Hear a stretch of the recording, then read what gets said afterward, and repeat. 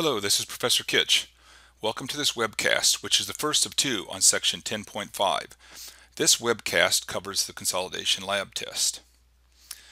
After this webcast, you should be able to describe the consolidation test, explain why we generally use a semi-log plot of strain versus the log of effective stress as a stress-strain curve for soils, rather than the arithmetic stress-strain curve used for nearly all other materials. Once you have a strain versus log sigma prime curve, you should be able to identify the recompression curve, the virgin curve, and the rebound curve. You need to be able to derive the relationship between strain and change in void ratio and explain why we can plot consolidation data as either strain or void ratio versus the log of effective stress. You should be able to define the pre-consolidation stress and explain why we always see one in our laboratory data. And finally, you should be able to perform Casagrande's method to estimate the pre-consolidation stress from lab data. We discussed the basic consolidation process in the previous section. Specifically, we discussed how a change in total stress immediately generates an excess pore pressure, and as that excess pore pressure dissipates, the soil consolidates and the stress is transferred from pore pressure to the soil skeleton in the form of effective stress. Now we're starting sections that will allow you to compute the magnitude of consolidation settlement. In understanding the magnitude of consolidation settlement, it helps to start off by looking at the one-dimensional consolidation test. In the field, if we have a compressible layer, shown here with a thickness of h0, and the layer is covered by a wide area of fill, we'll have one-dimensional consolidation and experience a consolidation settlement of delta C. To understand what's happening in the field, we can take a sample of soil from location A and transport it to the lab. We put the specimen from the sample in a device that allows for only one-dimensional consolidation. We can then place a load P on the specimen and it will consolidate one-dimensionally. If we measure what happens in the lab, we should be able to use that data to predict the field settlement. This is called the one-dimensional consolidation test, or the odometer test. There are two main types of consolidometers, the floating ring and the fixed ring. The only one we'll discuss here is the floating ring consolidometer, which is the most common type. In the center is a short cylindrical soil specimen about the size and shape of a hockey puck. It's usually about 3/4 to 1 inch thick and 3 to 4 inches in diameter. The specimen is contained in a confining ring, which is made of metal, is very stiff compared to the specimen, and therefore prevents any lateral strain, thereby ensuring that we have a one-dimensional consolidation test. There are porous stones placed on the top and the bottom of the specimen to allow drainage of pore water out of the specimen. With porous stones on the top and bottom, the water can drain out from the center of the specimen in both directions. A loading cap is placed on top to distribute the applied forces over the entire area of the specimen, and a digital dial gauge or other measuring device is used to determine the vertical displacement. We place a load P on top of the specimen, and the loading cap distributes the load evenly over the specimen. The final effective stress that is applied is P over A minus the pore pressure U. Since the specimen is so thin, the average height of pressure is an inch or less, so we can assume that the pore pressure is 0 and the final effective stress is just P over A.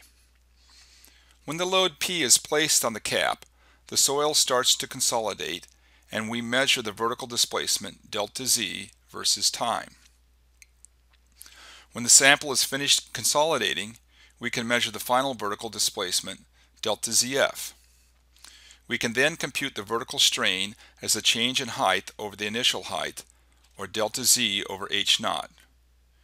We can then incrementally increase the vertical stress several times, measuring the vertical deflection with each load. From the data measured from each load increment, we can create a table of vertical effective stress versus vertical strain. Once we have our table of strain versus effective stress, we can plot a stress-strain curve for our soil.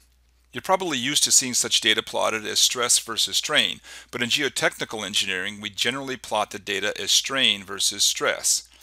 We also generally plot stress increasing downward because when soils compress, they move down.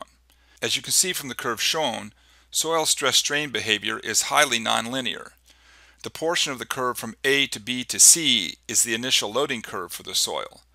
Notice that the amount of strain from 0 to 200 is more than the amount from 2 to 400, which is more than the amount from 400 to 600.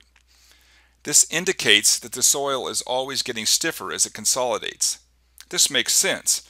As the soil consolidates, the soil particles get more and more tightly packed, and as a result, the soil skeleton gets stiffer and stiffer. Interestingly, if we plot the strain versus the log of effective stress, the stress-strain curve becomes much simpler, as shown on the right. In this semi-log space, the curve is very close to being composed of 3 straight lines. We call the portion of the curve from the beginning of the plot to the first break, from A to B, the recompression curve.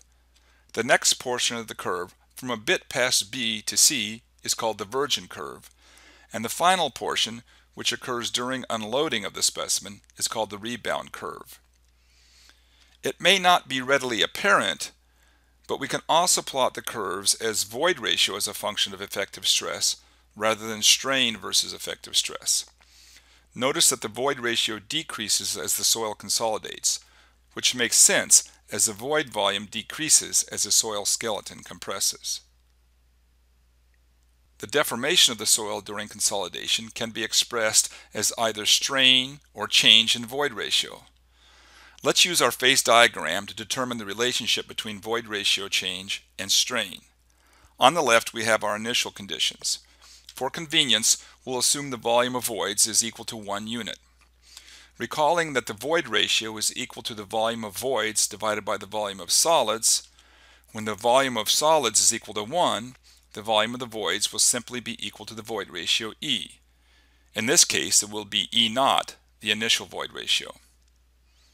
Now after loading and consolidation, there will be a change in the volume of the soil, and all of that change will be in the void space, and therefore the change in volume will be equal to delta E. If our soil is in one-dimensional compression, then the change in void ratio must come only from vertical compression. Therefore, we can write that the vertical strain epsilon z will be equal to the change in length of our soil element over the original length, or delta L over L naught. If we look at the initial phase diagram on the left, we'll see that the original length of the element is 1 plus E naught. And from the phase diagram on the right, we'll see that the change in length is delta E. Therefore, the vertical strain epsilon z is equal to delta E over 1 plus E naught. That's why we can plot our consolidation curve either as strain versus log sigma prime or void ratio versus log sigma prime. Epsilon z and delta E are directly proportional to one another, and the proportionality constant is 1 over 1 plus E naught. So let's look at how the stress-strain curve for soils gets its characteristic shape in semi-log space. To do this, let's go back a few 100,000 years, just a few minutes in geologic time, and consider a point A just below the bottom of a Pleistocene ocean during a depositional period. At this point, the soil is under some very small effective stress, shown as point 1 on our semi-log stress-strain curve. As the deposition continues, the effective stress increases, the soil point at A consolidates and undergoes strain. On our strain versus log effective stress plot, it travels along a line from point 1 to point 2. If the deposition continued, the stress path of the soil would continue down the dotted line. However, it doesn't. The deposition at this location stops, and we enter the Holocene epoch. Neanderthals go extinct. Homo sapiens get bigger brains. The Stone Age gives way to the Bronze Age, then the Iron Age. Finally, the Industrial Revolution happens along, and we start spewing billions of tons of CO2 and other pollutants into the atmosphere. An English teacher, a history teacher, and a writer open a coffee house in Seattle featuring a two-tailed mermaid in their logo. 3 decades later, barista turned Starbucks CEO Howard Schultz shows up at the empty lot above point A and decides to build yet another Starbucks because the nearest one is over 200 feet away. Schultz hires your geotech firm to do a site investigation. Having read about the Kansai airport and knowing that settlement might be an issue, you make a boring at the site and take an undisturbed sample back to the lab. In the process of taking the sample, the soil is unloaded and it follows the stress path from point 2 to point 3. Notice that the soil does not travel back along the original compression line from point 1 to point 2. This is because the soil is not elastic and undergoes unrecoverable plastic strain during consolidation, so in unloading it's stiffer than in loading. Now we take a specimen from our field sample and place it in a consolidometer and perform a 1D consolidation test. During the initial part of this test, the stress path for the soil closely follows the rebound curve from point 3 to 4. But when it gets near the original consolidation curve at point 4, the stress path turns down and follows the original depositional consolidation curve, or virgin curve, to point 5. The consolidation test continues with unloading, during which the soil travels along the rebound curve from point 5 to 6. However, realize that the only information you will have is the laboratory stress strain curve shown here. Due to the plastic strain during consolidation, it will have a recompression curve, a virgin curve, and a rebound curve. And the point where the recompression and the virgin curves meet is the pre-consolidation stress, sigma prime c. If we have a high quality specimen and our testing is done very carefully, we'll get a strain versus log effective stress plot with distinct breaks between different segments of the curve, and it will be easy to identify the recompression curve, the virgin curve, and find the pre-consolidation stress. However, we don't always have a high quality sample. As samples get more disturbed due to poor sampling techniques or poor handling, the lab test specimen quality is lower and the strain versus log effective stress plots tend to soften and don't show a clear break between recompression and virgin loading. This can make it difficult or impossible to determine the pre-consolidation stress accurately. If the specimen is of relatively good quality and tested properly, but doesn't show a distinct pre-consolidation point as shown here, we can use the method developed by Casagrande to estimate the pre-consolidation stress. The first step in the Casagrande method is to locate the point of maximum curvature on the strain versus log effective stress plot. From this point, you then draw a horizontal line and a line tangent to the lab data curve. You then determine the angle between these two lines and draw a third line bisecting that angle. Next, you go to the lower end of the virgin curve and draw a line tangent to the low end of the curve. Now, locate the point where this extension of the virgin curve intersects the bisector line. That point is the location of the pre-consolidation stress. This method is based on Casagrande's considerable experience, but there's no theory behind it. It is, however, a consistent method, and if followed carefully, will ensure some consistency in estimating pre-consolidation stress. However, if the specimen is highly disturbed, such as the one shown in red, there is no way of accurately estimating the pre-consolidation stress. Schmertmann extended Casagrande's method into a procedure to reconstruct an estimate of the field compression curve from a moderately disturbed laboratory curve. This figure shows a typical lab data curve and the corresponding reconstructed field curve using Schmertmann's method. The procedures are outlined on pages 439 and 440 of your text. It is important to note that the reconstructed field curve lies outside of the measured lab data and therefore constitutes an extrapolation of the lab data. Extrapolation is always a dicey endeavor, and the accuracy of curves reconstructed by this method is questionable.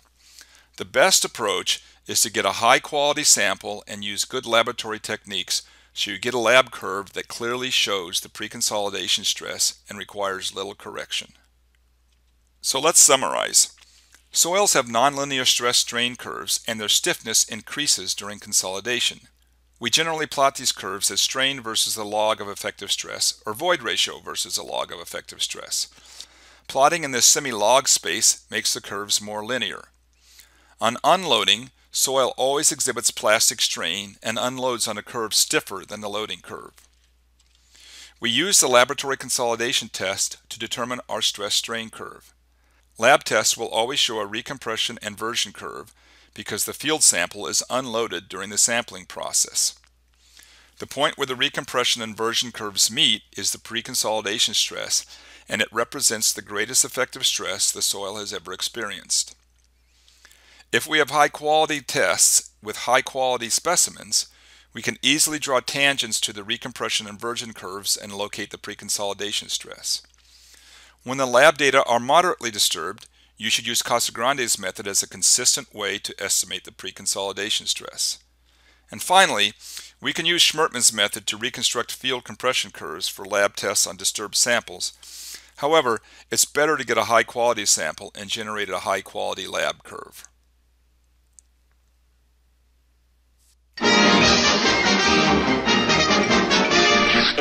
Eso es todo, amigos.